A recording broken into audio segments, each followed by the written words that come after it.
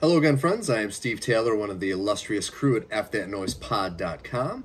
I'm continuing my series, Steve Attempts to Read, and we'll cover the prologue and chapter 1 of Homecoming, book 2 in my series in this video. This and the previous videos are now streaming on both YouTube and at our website, FThatNoisePod.com. There is also a link at my personal website, STaylorBooks.com. And if you click on the YouTube channel, make sure to subscribe to my channel. You'll get notifications for any new videos that I post, and you'll have access to all the older ones. As always, this video and all other content will be brought to you by Trashman Media. Trashman Media for the latest home video reviews of films you may not see in your local Redbox. Visit them at trashmanmedia.com. Also brought to you by Bizarre Abyss, the site dedicated to news and straight talk. Visit them at bizarreabyss.com. And don't forget to check out our #1 podcast among people reading to you right now, mainly this guy, F That Noise. Check us out every Monday night at fthatnoisepod.com. And parents, the podcast is not for young ears. It's raunchy and it is fantastic. Also, if you're on Facebook, I have a link on my my Facebook fan page for the MASC. It's Mike Artistic Script Readers.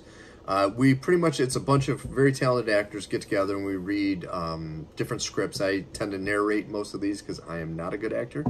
But it's just reading different plays. We actually just tonight did a reading of Reservoir Dogs, the Quentin Tarantino screenplay, with some slight minor changes just to make it a little fresher for modern times. But it's great, and so if you're interested, look it up at facebook.com, look it up MASC, and it'll bring it up for you to check out. Once again, you look at my fan page on Facebook, which is under staylorbooks87.com. You look that up and you'll be able to find all that information. And if you do like what you hear tonight, and if you like what you hear in the previous videos where I was reading the lockbox, you can find links to purchase both books on my website, staylorbooks.com. There's a paperback version and a digital version for both. I am currently working on book 3. It is just taking forever because I have so many other side things going on. One of them actually being a children's book that I'm pretty close to finishing the first draft of, and I'm hoping to have that out by the end of the summer to early fall. So look for that. I will probably do a reading for that as well. But for now, I'm just going to be sticking to the current series. All right? So without further ado, we are reading Homecoming, which is book 1 of the Echoes trilogy. Prologue. June 3rd, 1348, Ferrara, Italy. Throughout the bustling streets of Ferrara, the corpse of those who had succumbed to the mysterious illness from the west were piled like refuse waiting to be discarded. The terror of this malady was everlasting. Once a person had become accustomed to the smell of the dead, they would have to deal with the moans and wails of the dying and those who mourned them. This region of the world was originally isolated from the disease. Only after the pestilence was brought to Genoa did it eventually spread over Europe like the dark cloud of death. The early warning signs would soon become known by all. The first symptom was the coughing, followed by a small outbreak of fever. Then the black oozing boils would appear, preceded by the inevitable demise of the infirmed. Most civilians knew little of this plague or its origins.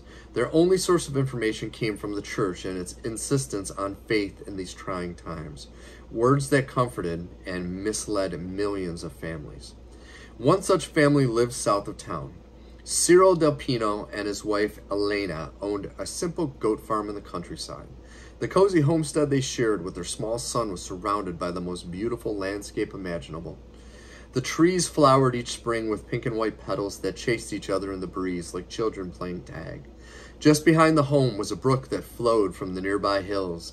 Its banks would attract the local wildlife who gleefully bathed and romped in its cool waters.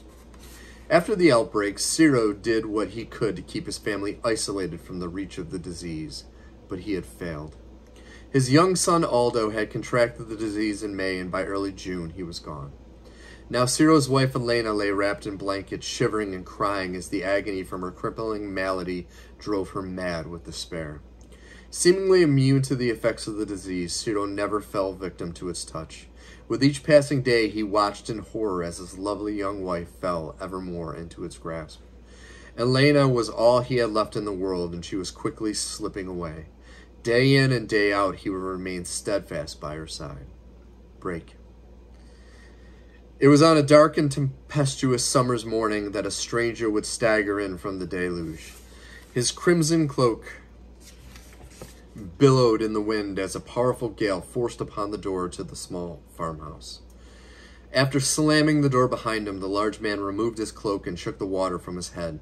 His ominous frame was covered with an immense tan doublet that was adorned with bloodstains and char. The giant's heavily scarred hands and face were a resume of one who had seen the glory of battle on many occasions. His massive body was blanketed by a large woolen cloak. As he removed the rain-sodden covering, he let out a satisfying grunt.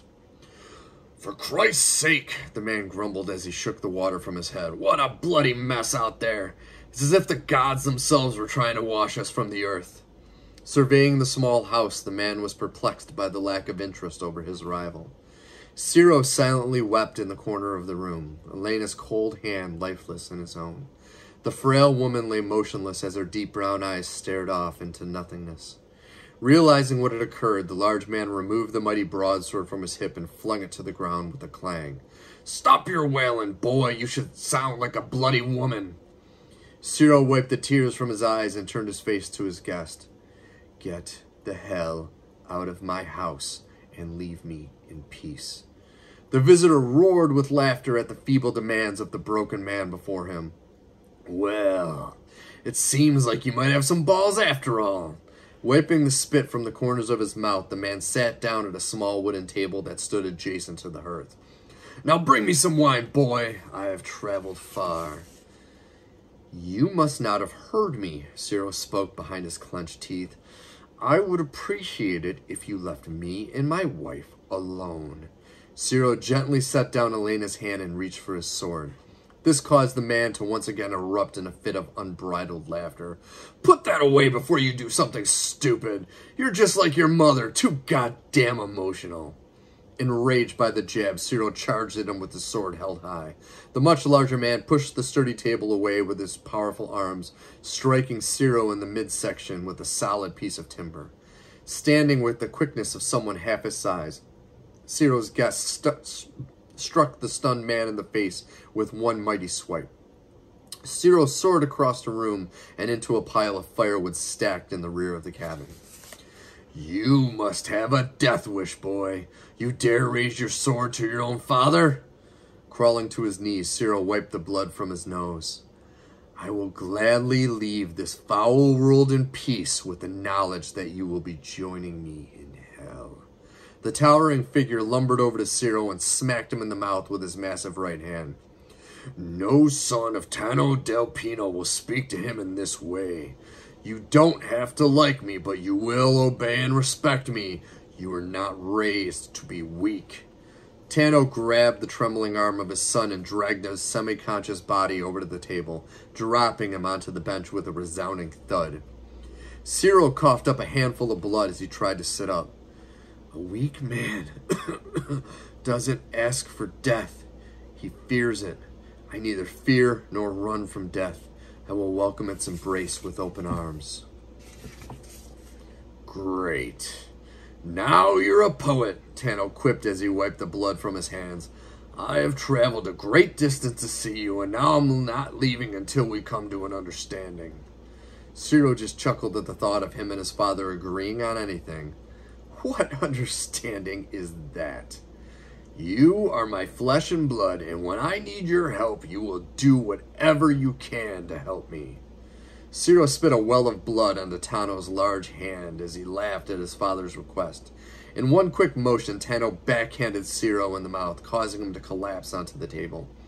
Fighting to remain conscious, he grabbed the ends of the table in hope that it would cause the room to stop spinning. As Ciro was composing himself, Tanno made his way into the pantry and retrieved a bottle of wine and 2 glasses. Sitting back at the table, he poured 2 large glasses of wine and emptied his in one massive gulp. "Are you ready to listen, or shall I bloody you some more?" Ciro raised his hand his head enough to look into his father's eyes. That will depend on what you say next. Fair enough. Now drink something, shut your mouth, and listen. Tano filled his glass once more before he began. I have fought for many lords in my day, but it was my time fighting for the church that I did some truly horrific things. For 5 years I was tasked with hunting down and slaughtering so-called heretics. Each life taken was done so in the name of the one true God. It didn't matter what age, color, or nationality they were. Those in my circle were blinded by faith and promised redemption for their many sins. Tano drank some wine as he tried to compose himself. Nothing I had done in my past could compare to what I did for those bastards. Visions of striking down infants suckling on their mother's tit still haunt my dreams. Cyril looked on in shock. How could you have done those things? The power of belief is one that can cause men to do terrible things. Tano wiped a tear from the corner of his eye. He glanced over at Cyril. Don't you dare judge me, boy. I've seen you gut men for petty reasons. What I did was in the name of God.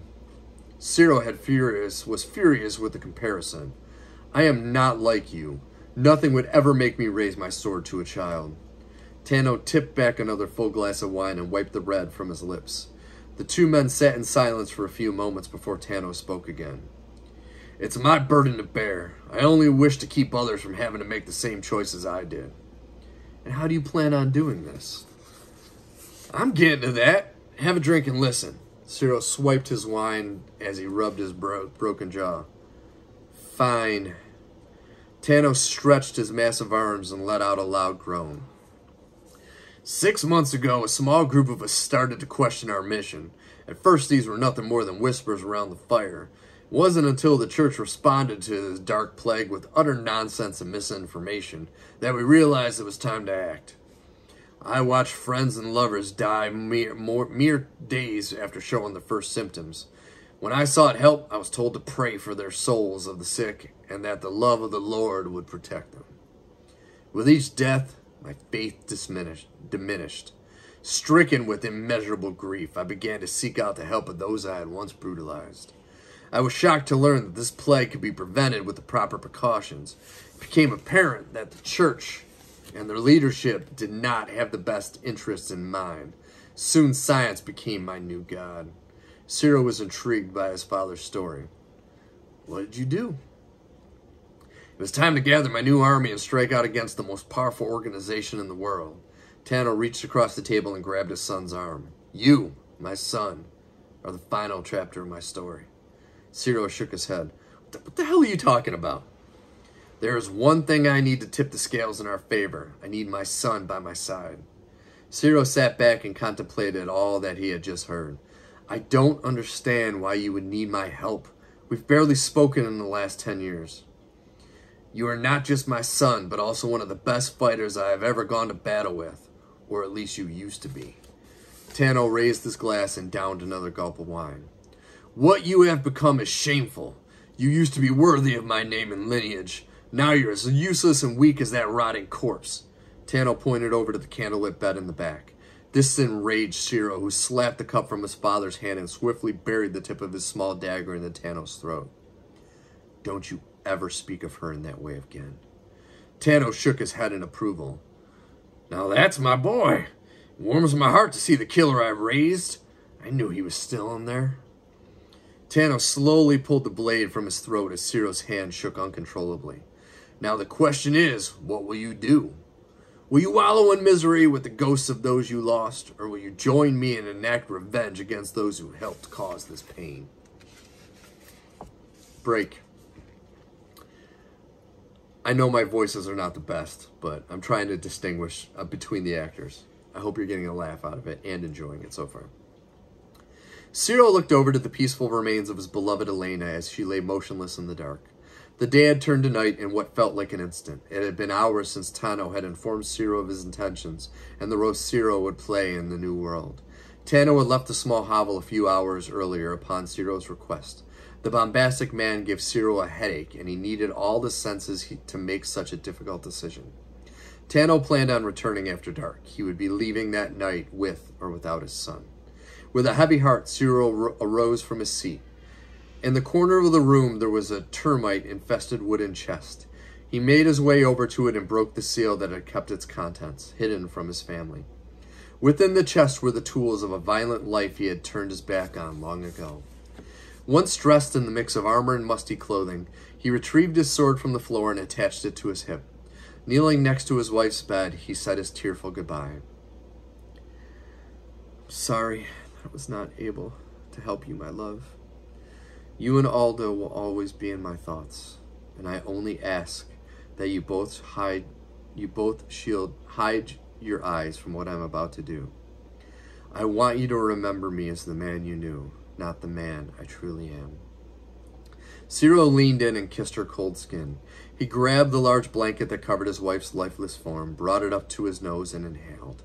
The sweet smell of death that enveloped the soft fabric gave him a sense of peace. He stood with the blanket held tight in his grasp, then he turned to leave. When he reached for the door, Cyril tossed the blanket onto the candles that surrounded his love. Like the phoenix, he would be reborn in fire. Break. Tano looked on impatiently as Cyril exited the house. The tempest that had raged for the last few days still punished the countryside with its unrelenting force. Rain fell sideways across the nearby fields, but nothing seemed to faze the two men on their steeds. Cyril mounted his horse and took one last look at the home that he had sacrificed so much for. I'm ready. Tano nodded his approval and slowly led them into the darkness. As the two men disappeared into the night, the small structure burst into flames. The bleak howling of the relentless storm was now illuminated by the glow of the inferno. The devil had called upon the small farmhouse this night, and with him the fires of hell were about to be unleashed upon the world. That's the end of the prologue. I hope you're enjoying it. I really wanted to delve deep into some of the backstory of a lot of these characters, so I hope you enjoyed that first part. We are going to go on to Chapter 1, and this will be the last chapter for the day. So Chapter 1, title, The First Date. From the instant their eyes met, Sinon was smitten. He had first noticed the golden-skinned beauty from across the busy street, her face aglow from the shimmer of the morning sunrise. To his surprise, the young woman had been the first to steal a glance before abruptly turning away. The bone-white sundress she wore clung to her bronze, athletic frame. Her light brown hair was tucked neatly in a tight bun, except for a loose strand that she kept having to playfully reposition behind her ear. He had followed her around the streets of Oya that morning, keeping his distance. The last thing he wanted was to spook her away before he had gained the courage to act. He spent the first hour trying to come up with just the right words he would use to attempt to woo this beauty. He was a portly man in his mid-30s who lived with his mother. His few remaining strands of hair were pasted across his head by a handful of pomade and a little bit of artistic flair. Sinon's lack of confidence would continue to fuel his growing frustration. His quest would have been abandoned long ago if not for the subtle glances and smiles she would direct his way from time to time. Each moment that she turned her head, he was sure she was focused on him. Of course, this could all be in his mind, but how many times in life do you get this opportunity? The time was swiftly approaching noon, and the sun was now slow roasting the inhabitants of the coastal Greek city. Sinon was sweating bullets, and his armpits looked and smelled like rancid cesspools. Undeterred, he continued his surveillance. The young beauty had studied the products in each window that she passed and shamelessly flirted with the population of men that dotted the streets. She would exit each shop empty-handed after perusing the many trinkets and local treasures, always leaving a crestfallen suitor in her wake. Now exhausted and extremely uncomfortable, Sinon was about to call it quits. That's when it happened. The woman turned and looked straight at him.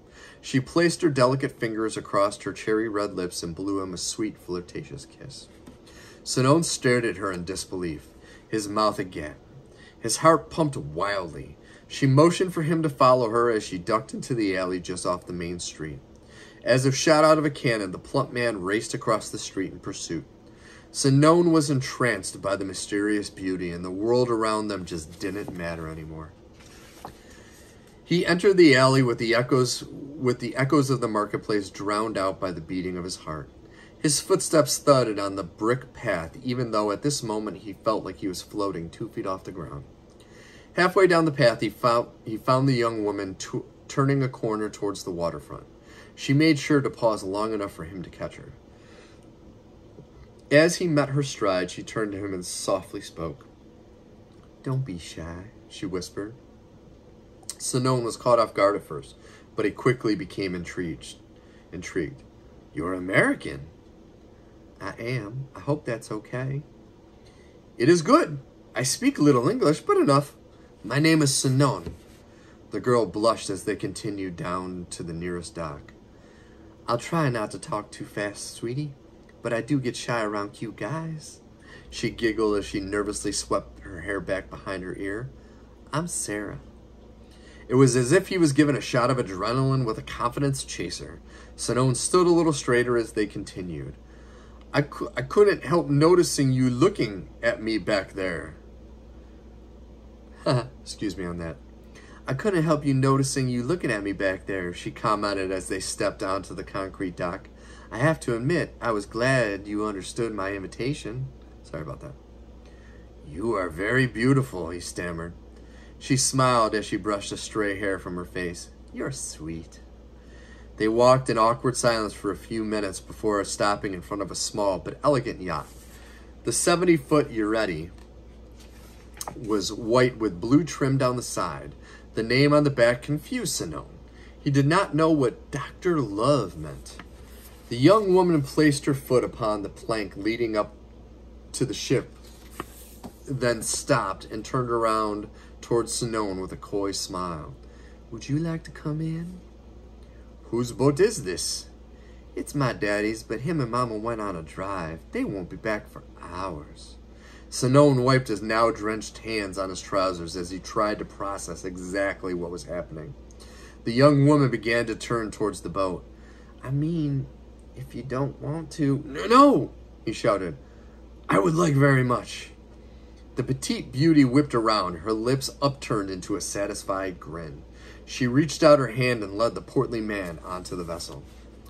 As he stepped onto the deck, he thought he heard his name. He looked around, but the docks were barren. It must have been his imagination. Sinon knew it was his lucky day as the door to the portside cabin shut behind him. He sat on the bed and watched Sarah pour herself a shot of vodka at the same teak bar in the corner of the room. "Would you like anything, sweetie?" His mouth was completely dry from fear, but he knew he would regret having anything that would interfere with his enjoyment of the afternoon festivities. "No, thank you. I am good." "You're so polite. I like that." Sarah finished her glass of clear liquid with one swift gulp. Slamming the empty glass down hard on the counter, she turned back towards Sinon and leaned seductively against the bar. She began to play with the hem of her dress, each time showing the man just a small peek of her toned legs. Sinon gulped and wiped the sweat from his brow. He had dreamt about moments like this while watching late-night cable television, but he never would have believed it could happen to him. "Why don't you come over here? I want to show you something," she said as she slowly moved her hands along her waist. Sinon stood up and moved closer, quivering with anticipation. He was now within reach of his fantasy. The air was flush with the sweet perfume emanating from the small of her neck. I have never done this before," he stammered. "Just relax, sugar," she whispered with a grin. "I'll show you how it's done." As the words left her lips, she yanked an object from under her dress and jabbed it into Sinon's groin. His excitement soon turned to panic as 50,000 volts traveled swiftly through his body. He convulsed uncontrollably before slipping out of consciousness. Well, that's it for Chapter 1. I hope you enjoyed it. Once again, I am reading 2 chapters per episode. It puts each one of these YouTube videos at about a half hour, so I think that's perfect. Once again, I am not a professional at this, so I am doing my best with the reading. I just hope you enjoy the story. Once again, if you like what you hear, please go on to Amazon.com. Look up Homecoming. If you put in Stephen J. Taylor, Homecoming, and then sometimes it even asks for Echoes Book 1, it'll come up. The easiest way is to go to staylorbooks.com. There are clicks on both the main page and under other works for both this book and the lockbox. It'll take you directly to get either the paperback or digital version. Okay? And I thank you so much, and I look forward to another video next week. Have a wonderful evening.